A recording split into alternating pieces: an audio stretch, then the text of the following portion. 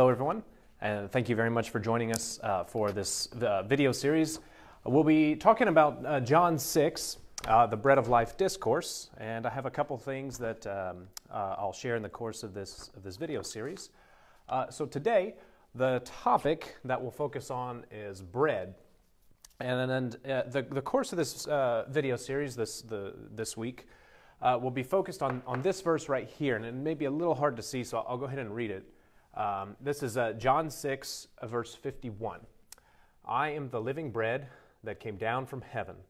Whoever eats this bread will live forever, and the bread that I will give is my flesh for the life of the world. So that's sort of the thematic verse, the central verse for this week. So today, I want to, like I say, talk about bread, which appears several times in just that one verse. And I want to approach that word bread through a couple different ways. Let's go over here first to Old Testament background. When Jesus is speaking, when he's giving the Bread of Life discourse, as well as any other time in the New Testament, he's thinking biblically. He's thinking in terms of the Old Testament. So the first place I want to go in the Old Testament, and I'll just write the reference down here, is the book of Exodus, chapter 16, verses 4 and 5. Actually, if you have time, I'd recommend go back and read Exodus 16. Exodus 16 is the story about God's people traveling through the desert, and God gives them manna from heaven. God gives them the bread from heaven. They're physically hungry, and so to satisfy and take care of their physical hunger, God, through the intercession of Moses, gives them bread. So that's Exodus 16. And Jesus is going to link Exodus 16 to the Bread of Life discourse. He says, Amen, amen, I say to you, it was not Moses who gave the true bread from heaven, but my Father gives the true bread from heaven. That's verse 32. So Jesus is kind of pointing back to this Exodus 16, the story of the manna, and saying that, okay, that's what, Moses, he fed the people, but really the gift was from God. Another verse is Leviticus 24, and this verses 5 through 9. And just very briefly, God's people, they came to see that the manna that was given in Exodus 16 was a very special gift. It spoke to them about God's providence, and it spoke to God's people about his covenant, his relationship with the people. So in Leviticus 24, the priests had to bake special bread, and 12 loaves of this bread were kept in the tent of meeting, where God's presence dwelt with his people as they journeyed through the desert. And this bread, it could not be eaten except by the priest, and a lamp had to be kept lit by this bread. And this bread was a physical reminder of God's covenant. It was a physical reminder of God's relationship with his people. And so this bread was kept in the most sacred space that God's people had as they journeyed through the desert. So those are two quick citations. However, what I want to focus on for the majority of this first video is another idea in the Old Testament, and it is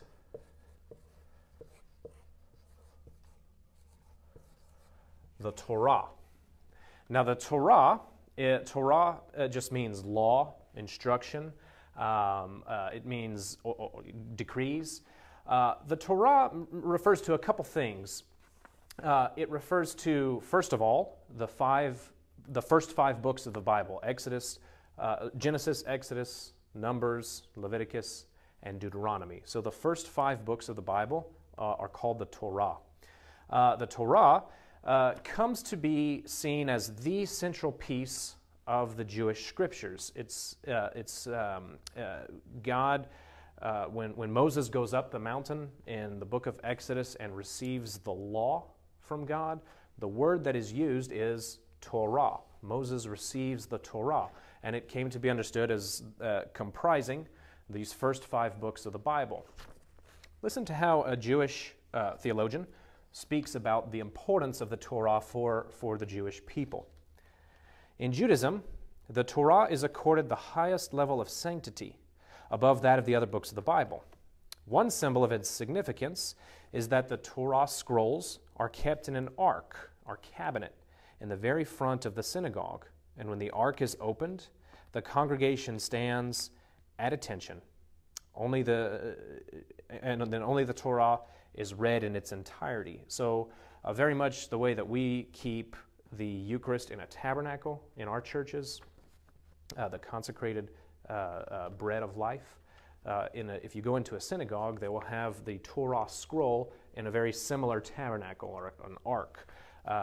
It's the highest level of sanctity is given to the Torah. Now, what connects the Torah with the manna and then ultimately with what we're talking about here with bread is that the Torah comes to be seen in the Old Testament as the true bread that Moses gave his people. And the place to go, there's 2 places in particular for this. The first is Proverbs chapter 9, verse 5, and Sirach 24, verses 21 through 23. So Proverbs 9 and Sirach 24 directly say that the Torah is the bread that comes from God. That in a way, the manna that's given by God to his people in Exodus 16 is itself a symbol of what really nourishes God's people, namely God's law, the first 5 books of the Bible. One last point that I'll say about the Torah, and I'll write it up here since it's important.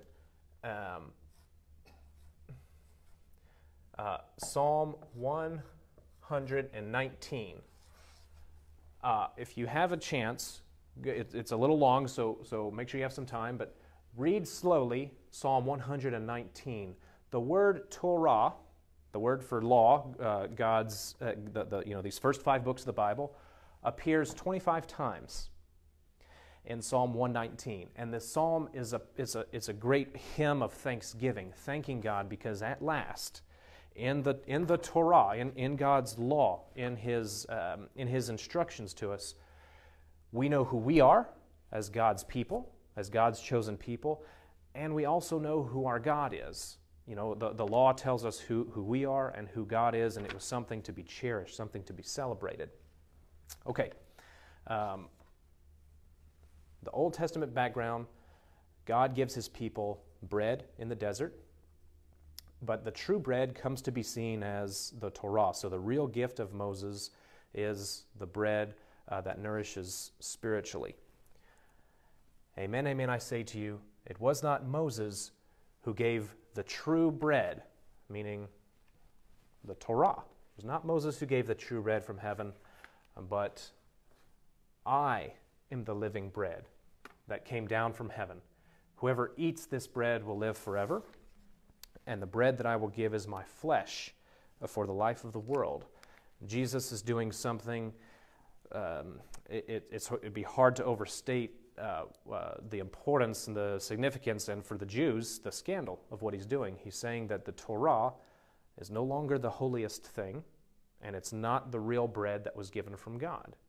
The real bread and the holiest thing now is His flesh that He will give, and the word that kind of links all this together is bread. So the true bread that Christ shares, that He gives, is identified with Himself. So he, if you can think of it this way, Jesus steps in and takes the place of the Torah. So just as the Torah, the law, gave people their identity and told them how they could live in relationship to God and just how we should praise the Torah in Psalm 119, all of that gets transferred to Christ. And so now Christ, by being joined to Him, being in a relationship with Him, He's the one who shows us who we are. And He's the one who shows us how we should live, no longer by focusing on an object, a scroll, but his flesh, which is the living bread come down from heaven.